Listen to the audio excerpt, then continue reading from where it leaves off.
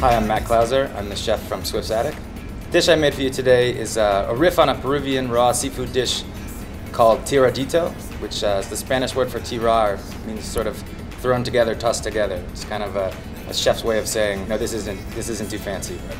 We've taken marinated cucumbers, raw Alaskan weather vane scallops, cucumber sorbet, marinated with a ají amarillo pepper paste, finished with a little curly scallions and red Hawaiian sea salt. When I'm starting to make a dish, I draw inspiration from one of a couple different areas, either very highbrow or very lowbrow.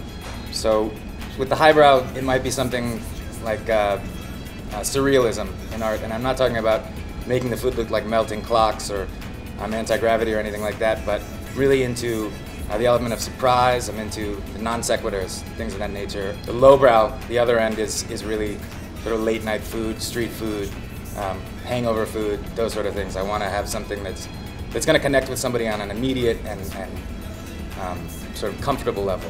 The way I would love to be able to cook is with psychic automatism. So I have all my palette set up, I have all my mise en place, and I have those things, and I'm simply able to just take the inspiration that comes to me in a flash and grab the things and put them together and see what happens. People ask us all the time, you know, how do we define ourselves? What ties all the dishes together? I think there's an underlying spirit of fun and whimsy in all of the dishes.